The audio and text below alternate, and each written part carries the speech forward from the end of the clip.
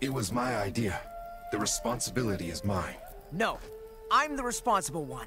Guys, you're both too valuable to risk. It should be someone expendable, like Jay. What?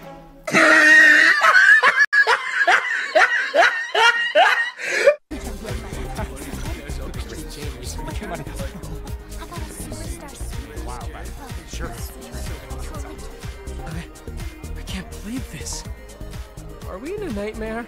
Why send us to an empty lot? I told you, they're wackos. Anyone who likes Jay that much can't be normal. Looks like we're about to have some visitors. And loud ones at that. Oh, it's my parents. Please, if they start yapping, just don't get them going, okay? They don't know when to quit. And if you start talking, then they'll start talking, and suddenly half the day is gone before you know it, and it's not even... We get it! They talk a lot.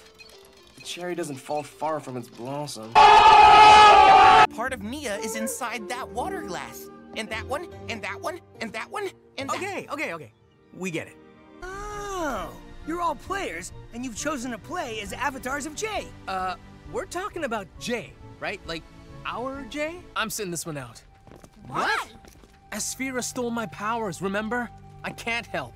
I mean, Jay had to save me just now. Jay! Huh. That's a weird way of saying thanks. You're acting like you're the only one who misses her. We all do. But at least the rest of us are trying to help instead of being mopey and useless. Mia, the guys are here. What? Oh, okay, I'll tell them. She says, hi. Would you excuse us for a second, Jay? What's wrong with him? I think the cheese slid off Jay's cracker. What do we do? You're the gift. Me? No, how can I be a gift? Yeah, who would want Jay? Me?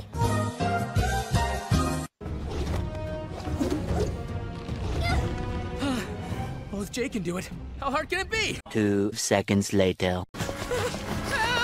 That was legitness. Way to go, Jay! Hey, you're the one with the fancy new guitar!